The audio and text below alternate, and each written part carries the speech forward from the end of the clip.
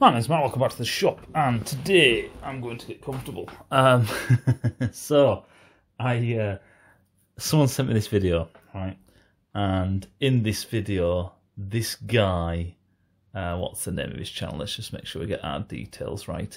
So this guy's called Sam Vincent, and I hate to kick people in the dick, especially when they're starting out. You know, he's got 223 subscribers.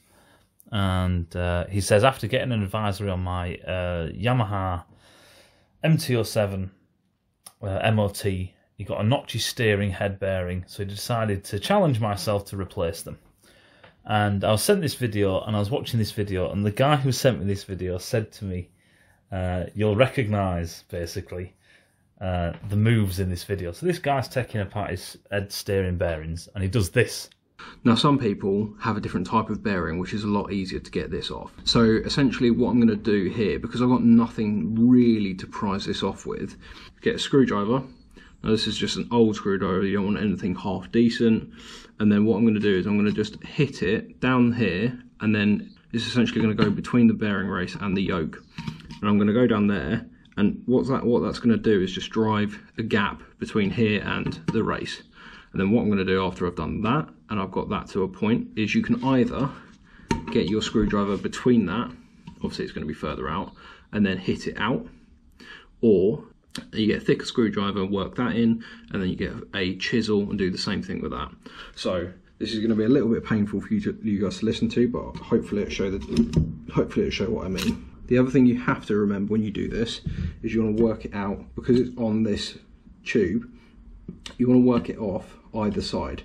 You don't want to work it off one side, because then it will turn the race and then you won't be able to get it off. It's going to be really difficult. So you need to work it off this side, then this side, then this side, then back and forth, and if top and bottom if that's possible as well.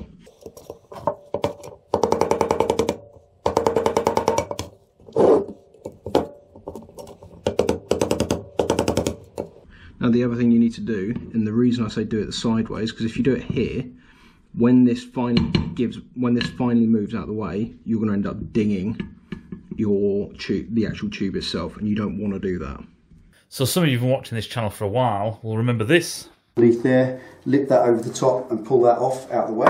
Put that back on in a minute. And now what you're left with is just the inner race, or the inner bearing cap on the bottom of there. Now there's a ledge here that bottoms against, and then the whole thing, obviously that then reduces in thickness here. So we just need to get that off of there. Now you can do it fancy if you wish. You can use a puller or anything of that stuff if you've got fancy tools. But I'm trying to show you this as simple as I can without fancy tools. So you don't need them really.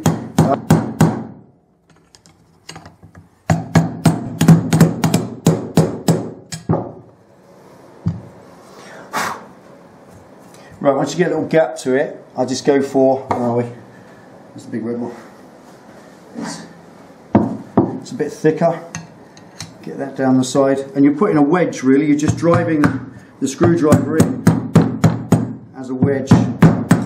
You're driving that bearing off. You right, Pen? Can you see it? No. Sorry. Right. So once that's got a little bit of a gap, come down with a wider chisel. Being careful of the steel inside. Going to lean against this lock stop, get a wedge, and then aim down past this, not in towards it. So you're just kind of driving into the gap. Like that. You see it? Mm-hmm. You see it? Do you want to come around this side? Mm-hmm.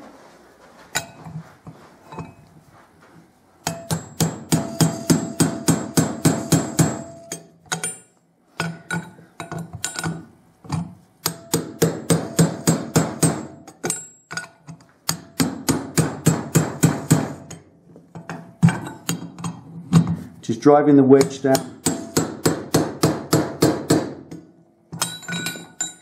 until the whole thing just drops off its mount.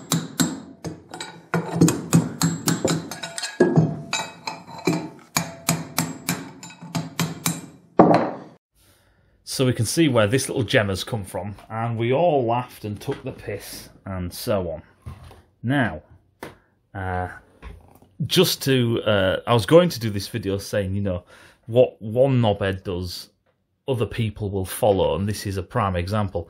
Even down to using a file to, you know, tart up the bits that he's messed up on this steering yoke. Here it is. Now, taking off this little inner cup isn't always a very nice experience. It's always a bit hammer, chisel, bang, crunch, as you saw, chiseling it off there, and you get little marks on this and that. Unless you get yourself a puller, and I'm not trying to show you to do this job without specialist tools, you can beat it off. It just taps off, so you just got to drive a wedge in there and drive one screwdriver, thicker one, eventually get a chisel in, drive it down and drive that off. How you do that, how that works and how that goes for you is all down to your sort of your deftness with tools, if you like. If you're pretty handy with the tools, you'll get the right angle and pop it in. However, once it's done, obviously then you have to realise you've made just a little bit of a mess here at the bottom of the alloy yoke.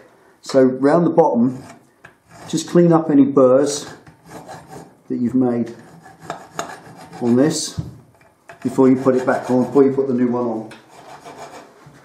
Now, because I have dinged this a little bit in here, you'll be able to see it's not amazing. I'm just going to use a file just to take any burrs off. There's a little one there as well. Again, try not to touch the surface of this. Try not to ding up my bottom yoke too much. But I'm just going to get those edges off. And I was about to do this video having a laugh, and just to be thorough, I try to, you know, look for other sources. And so I went to a 2014 MT-07 manual, and lo and behold, I'll show you. You can see this picture. So what it says is, remove the bearing races from the steering head pipe 1 with a long rod 2 and hammer. So we've all seen that one before. And then it says, remove the bearing race 3 from the lower bracket with a floor chisel 4 and hammer. Well, what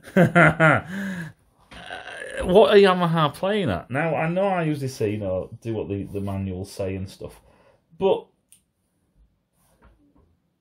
this is a bit of a weird one, because what the fuck? Driving a wedge, a metal wedge, a steel metal wedge between hardened steel and aluminium, which is what the yoke is made out of, we know what's going to happen, right? The aluminium is going to take a kick in the dick. So why they are suggesting this, and I tried to look to see if a floor chisel was anything specific, like Yamaha had a specific chisel as a flat bottom and a ramp top. Even that would dig in, because like this bloke says in this video, these things are pressed on. It's a very good interference fit. He uses a blowtorch, which he doesn't say to use. But what the fuck? Like, you know, a lot of guys have been doing this the proper way. And, you know, we had a good laugh at Dell. Now, before people get on the high horse about Dell, I also checked the Ninja ZX7R service manual for Dell's bike. And it says, remove the lower stem bearing with its grease seal, which is pressed onto the steering stem with a suitable commercially available bearing puller. So, you know, obviously Kawasaki still have some sense. What I want to do is I want to check a old Yamaha manual prior to 2014 and see what they say there. They've done studies, you know. That doesn't make sense. So I had a quick scan on the old internet, just took me a couple of minutes to get a 2000 YZF R1 manual, and it says the same thing. Remove the bearing race 3 from the lower bracket with a floor chisel 4 and hammer. Install a new seal and new bearing race. Wow. Yes, like I said, before everyone jumps on the bandwagon, no, I'm stuck between a rock and a hard place, because usually I say, do what the manual says. But doing what the manual says in this case, I don't know if some interns came out with this idea or what. They just seem to have stuck with it all this time. But this is going to damage your bottom yoke every single time. That is mental. So I was going to say to this Sam guy, you know, doing it wrong. There's other things he does in the video that are clearly, you know, in the Dell fashion. You can tell he's been watching the old Dell bollocks because it's nearly, some of it's nearly, you know, verbatim. But yeah, wow. I really don't know what to say. It's, from an engineering point of view, that's dumb. Like, literally dumb. Maybe Yamaha just hate everybody. That is really... In other words, I can't see you doing that. And actually, the Sam guy did a clever thing. He ground a groove into the bearings and give him a quick tap. So I'll give him, you know, 5 points for that. Cutting a small groove in each part of the bearing, or again the other side, and that's giving me enough leverage just to be able to tap it off. Now you can see it's actually coming off quite easily now. So now is the point where I can go from a very thin screwdriver up to a slightly thicker one, which allows me just to make my way.